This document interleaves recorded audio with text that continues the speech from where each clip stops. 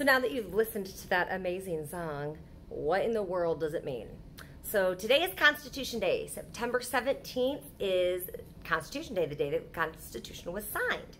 And so we are going to do a little lesson about what the Constitution is and what in the world does it mean, because that's even more important. There's big words in there. This was written a long time ago, and so the words that are in it aren't really words that we use. Do, ordain, and establish. What?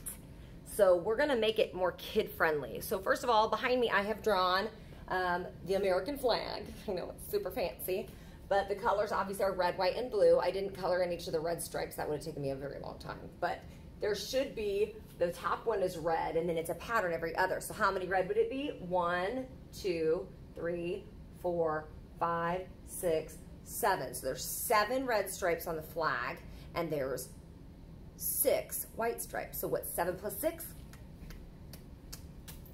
13. There are 13 stripes total, red and white, on the flag that represent the first 13 colonies in the United States.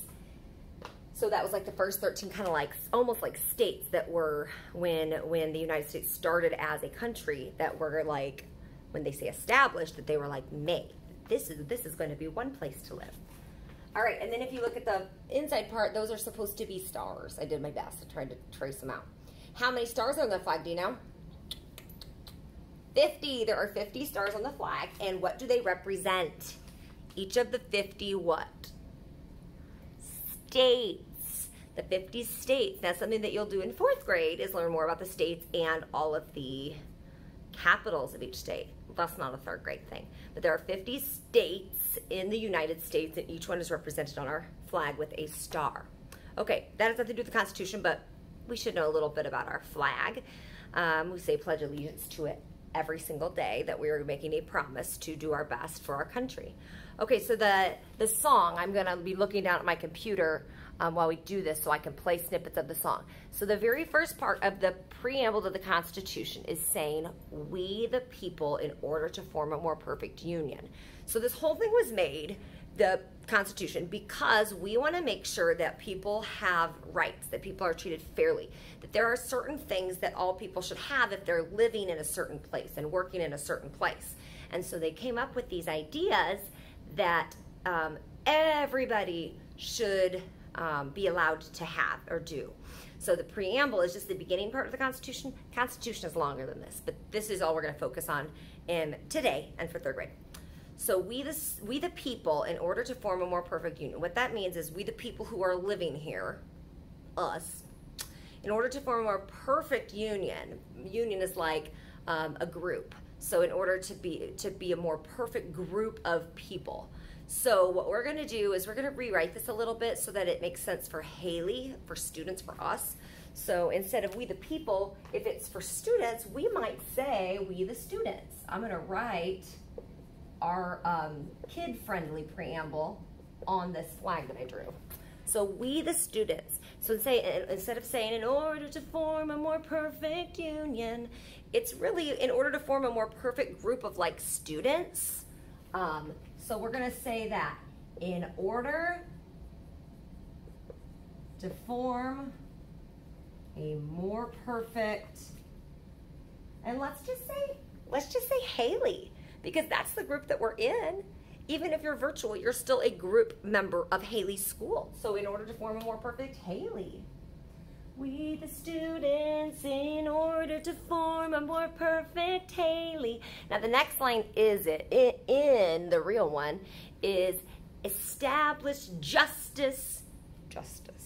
Justice means like fairness. So we're going to like put fairness in place because we want people to be treated fairly. I want to be treated fairly as an employee here.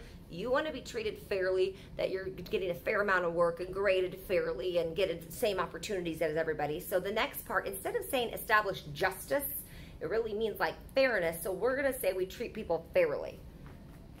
Treat people fairly.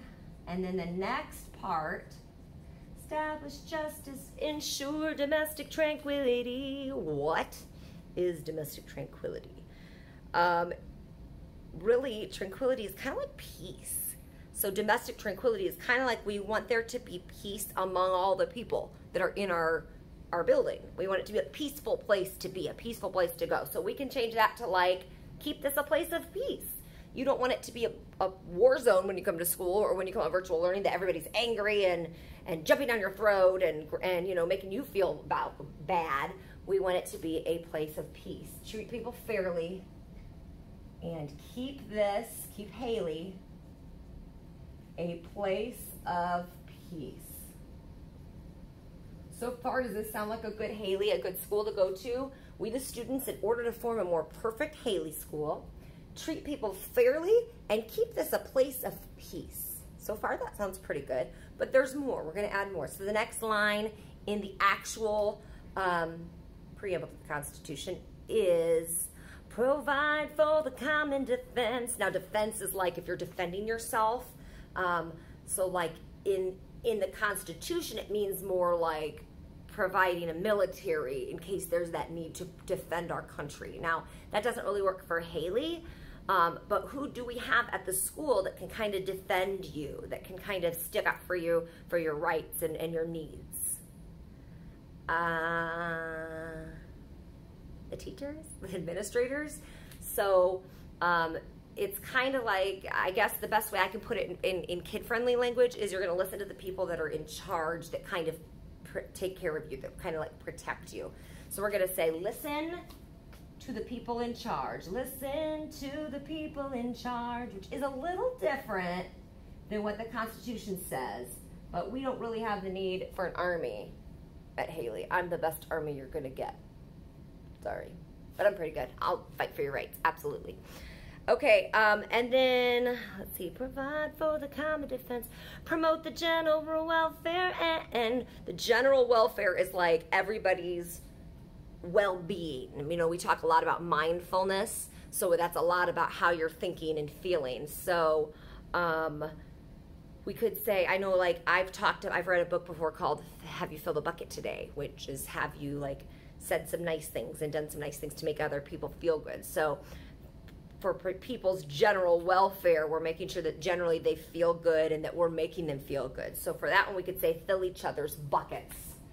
And if you haven't read that book, that might be a read aloud that we need to do because it's really good. Fill each other's buckets. Fill each other's buckets. And then the next part, secure the blessings of liberty. So secure the blessings of liberty. So again, like this is kind of stuff, who says it? Hey, boys and girls, today I want you to secure the blessings of liberty. My class would be like, huh? What? What does that mean? So, okay, secure the blessings of liberty. We want to kind of like take care of good things, of our freedom and stuff. So it's very hard to explain because this is not how we talk anymore. So I'm going to put it together with the next part, the next sentence. It says, secure the blessings of liberty to ourselves and our posterity. It means like we're going to kind of like take care of things so everything stays good for ourselves. And then posterity means like other people, like other generations. So like when I leave Haley School, there's going to be like a new class of third graders. And then when they leave me, I'll get a new class of third graders. People keep coming through and we want this school to be good for all of them as well.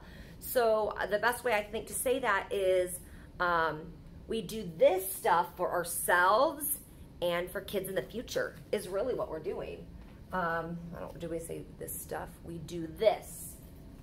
We do this stuff for ourselves and posterity is kids in the future, other people. That's the best way we could put it for Haley, because Haley's not going to shut down just because you go on to middle school. It's going to keep going and going. Hopefully. You don't want to shut down the school. All right, so then the very last part of it is weird. Do ordain and establish this Constitution. Do ordain and establish this Constitution. As an adult, when I hear that even, I'm like, what? It's just very confusing. So pretty much if you're establishing something, you're setting it up, and ordain is like agreeing on this order. So we're pretty much agreeing that we're gonna set up and start this promise, this pledge that we're making to treat people fairly, to keep it a place of peace, to listen to people, and to fill each other's buckets. That's a pretty good place to be. So we agree and we start this promise. We agreed and started this promise. We agreed, like I got a D, and started this promise.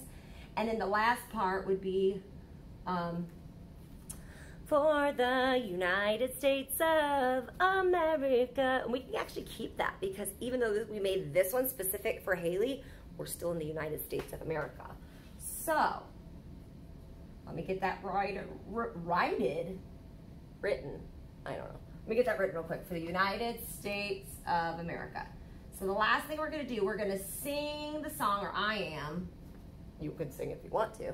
I'm going to sing this song to the tune of the other one that we just did, following along with the words that we made for the kid-friendly preamble of the Constitution. And then you're going to do a fun little activity. Ready? We the students, in order to form a more perfect Haley, treat people fairly and keep this a place of peace. Listen to the people in charge, fill each other's buckets. We do this for ourselves and kids in the future. We agreed and started this promise for the United States of America. And it makes more sense. So this is pretty much what the Constitution is just saying, that there are certain things that we need to do in this place that we live for it to be a good place to live. Certain things we need to do in this place of work and school for it to be a good place to learn and teach, okay? So what we're gonna do now is a fun little activity where you are going to write a little tiny piece of the preamble to the Constitution. So what I'm gonna ask you to do is you're gonna pick your favorite piece of the kid-friendly Constitution. So I'll have this for virtual learners and in-person kids that are doing this. I'm gonna have this typed up. So what you're gonna do is teachers project on your screen, virtual kids pull it up on your screen, and pick which sentence was like, yeah, this one, treat people fairly, that's the most important to me, or fill each other's buckets, yep. And then what I want you to do is just write that on a piece of paper. However, when they signed this Constitution, they didn't just sign it with, you know, they didn't have dry erase markers and pencils and stuff. They had to do it like in the video with a feather, and which is called quill, and dipping it in an ink pot and writing that way. So that's how I want you to do it. Now, feathers, we probably can't really use those unless you have those at home. So in-person kids, your teacher has a little kit, and virtual kids, if you can do this, I'd like you to do this as well, but it depends on if you have the supplies. All I need you to do is go outside and find a stick, little skinny stick. You're gonna get a stick, and if you have any type of paint that you could use for this, I want you to stick that stick in the paint and try to write your sentence, just the one sentence with the stick and the paint, so you can see how hard it was to write without just normal pencils. And let's make it even harder. They also did not have lights. They didn't have electricity. So can you do it with the lights off? In the dark-ish, I mean, you can have the window cracked or whatever so you're not completely dark, but can you do it with the lights off because there's no electricity and no pen or pencil? You can use paper because I had some types of paper, and write your favorite sentence and then sign your name at the bottom. If you can do it in cursive, even better. So that's your activity for today.